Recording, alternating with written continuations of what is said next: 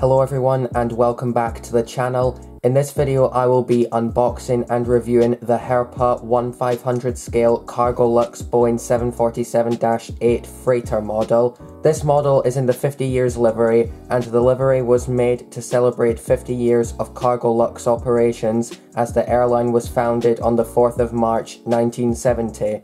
This model was bought for me by my dad as a birthday present, but it ended up arriving late, but it still came and I'm really grateful for that. So what I am going to do is I'm going to have a look at the box, unbox the model, and then have a look at the model itself.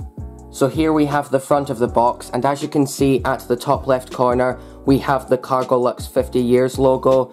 Here it says Boeing 747-8 freighter 50th anniversary, with the numbers 1 and 500, meaning that this model is a 1 to 500 scale model. In the middle you get to have a look at the top of the model, and at the bottom right corner we have the Herpa logo, and at the bottom left corner of the front of the box it says Herpa miniature models, except the phrase miniature models is in German because Herpa is a German company. Here we have the back of the box, and as you can see in the middle you get to have a look at the belly of the aircraft, and at the bottom left corner there's nothing really that exciting. There's just some legal stuff about this model saying how it's produced under license. Here we have the top of the box, and here is some information about this model. At the top we have the item code, and then it says Cargolux Boeing 747-8 freighter 50th anniversary, and the registration of the aircraft LX-VCC, and next to the registration we have the nickname of the aircraft, Spirit of Cargolux. And at the right corner of the top of the box, here we have the Herpa logo and the numbers 1 and 500. On the left side of the box we yet again have the Cargolux 50 years logo. Here we yet again have the same information about this model and the aircraft. Here we have the Herpa logo, and here we have a link to the Herpa website, and here it says true to scale aircraft model. On the right side of the box we have some writing that is written in German, but if you translate it to English it says true to detailed aircraft model. Here we have the barcode of the product. Here we have some writing displaying the link to the Herpa website. And up here we yet again have the Herpa logo. On the bottom of the box there is nothing really that exciting, but there is some information displayed in English, German and 4 other languages, and it says in English, small scale and lifelike model for adult collectors, not suitable for children under 14 years.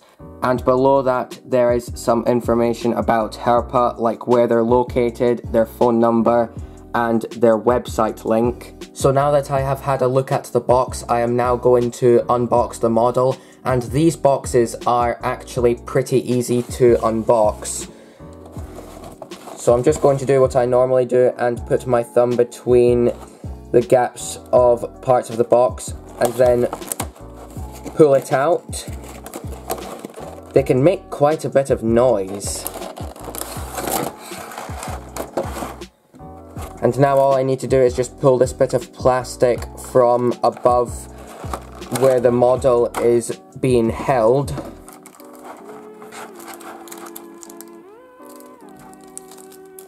And remove these bits of plastic from the model.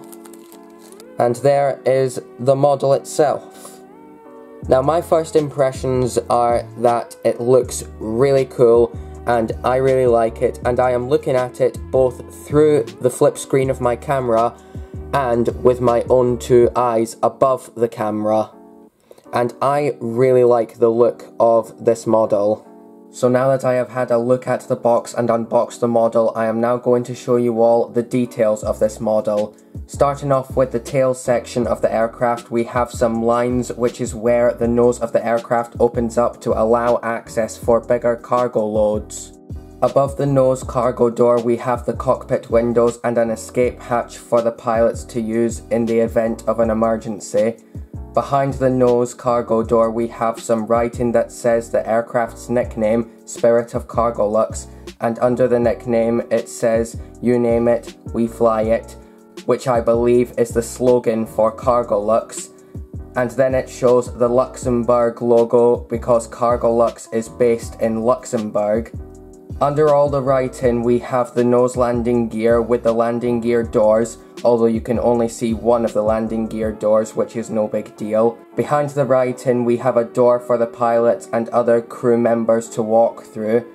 And behind that door we have the Cargolux 50 years lettering, and above the logo there are 3 windows on the upper deck of the aircraft. Here we have the left wing of the aircraft, which has no slats, but it does have engines 1 and 2 with the General Electric logo on them because GE are who manufactured the engines, the red navigation light and the flaps on the back of the wing.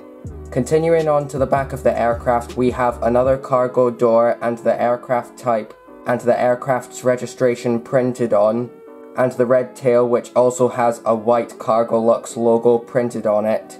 We also have the aircraft's 2 tail wings and the horizontal stabilizers, the exhaust, which is the hole at the back of the aircraft, and the rudders, which are on the tail.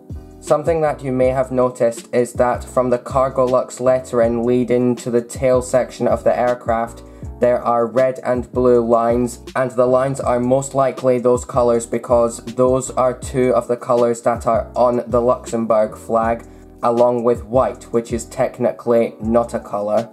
And what some airlines do is they choose the colours that are on their country's flag to be on their liveries to show people that's what country they are based in. Now moving on to the right side of the aircraft, there are only a few differences to the right side of the aircraft, and they are 1 other door for the pilots and crew on the upper deck behind the cockpit, 1 other cargo door near the front, a green navigation light on the edge of the right wing, the differences in numbers of the engines, which are 3 and 4, and 2 more cargo doors near the back of the aircraft. And now onto the belly of the aircraft. Here we have the nose landing gear with the Cargolux logo next to it on both sides, the main sets of landing gear with the Herpa logo next to them, and the registration of the aircraft on the left wing. And that's pretty much everything you need to know about this model, and I really like this model, and my dad really likes it too, and I am so grateful to my dad for getting me this model, and it is definitely an important model to remember because it's in the 50 years livery. And I had also posted on Instagram and Twitter that the model had finally arrived and that I was going to be making this video, so if you want to stay updated on things like this, then go follow me on Instagram and on Twitter. The links to both of them are in the description of this video. Thank you all so much for watching this video, and I will see you all in the next one whenever that one comes out.